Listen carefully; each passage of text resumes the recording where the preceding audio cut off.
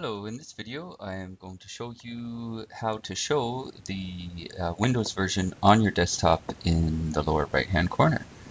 So we're going to right click actually on the start button and click on run. Okay, and then we're going to type in regedit and hit enter. And then if user account control comes up, just say yes to that.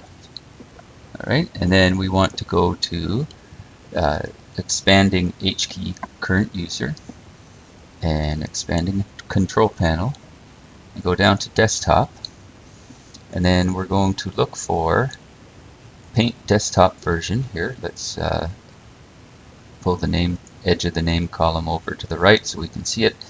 PaintDesktopVersion. Right now the setting is 0. If we double click on that and in the value data simply put a 1 and click OK. Now if we go ahead and restart, then we'll have our version in the lower right hand corner. So I'll go ahead and restart, but I'll pause the video while it's restarting so you don't have to watch that boredom.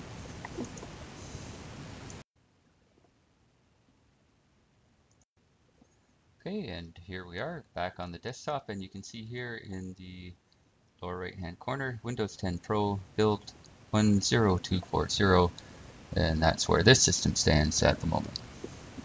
Hopefully you found this useful. Thanks for watching.